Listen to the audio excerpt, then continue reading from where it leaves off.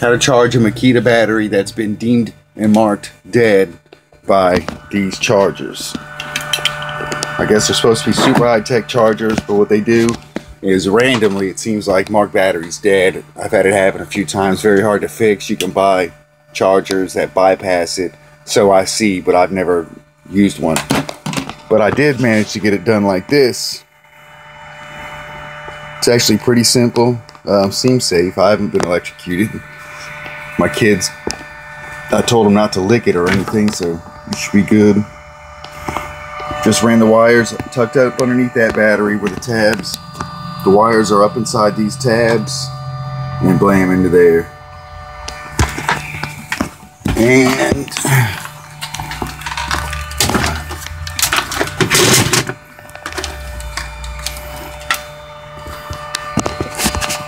just to show, we're at least getting somewhere.